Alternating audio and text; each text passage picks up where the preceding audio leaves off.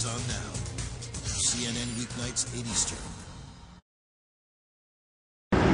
The crude facts are this. We are a nation of oil gluttons. With only 5% of the world's population, we use 25% of all the oil it burns. That's 876 million gallons a day, nearly 3 gallons for every American man, woman, and child. In 1-gallon cans, the oil we use daily would circle the equator more than 6.5 times. We know this is bad for the environment and the climate. And more than 3/4 of what we use comes from other countries, some of them places where we are increasingly unpopular. Even an old oil man admitted we need to change our ways. America is addicted to oil. So how do we kick the habit? Maybe a 12-step program is in order. Hi, my name is America, and I'm an oilaholic. Actually, maybe group therapy with some other nations might be a good idea. After all, they're doing a better job kicking the oil addiction. Thank you, Chip. Cheers. Along with good wine and strong cheese, the French have great amour for nuclear power. 78% of their electricity comes from splitting atoms.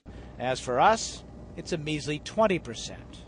If the idea of nuclear energy gives some Americans a meltdown, what about more benign energy sources that don't raise the global thermostat and might give us a little independence from oil-rich countries?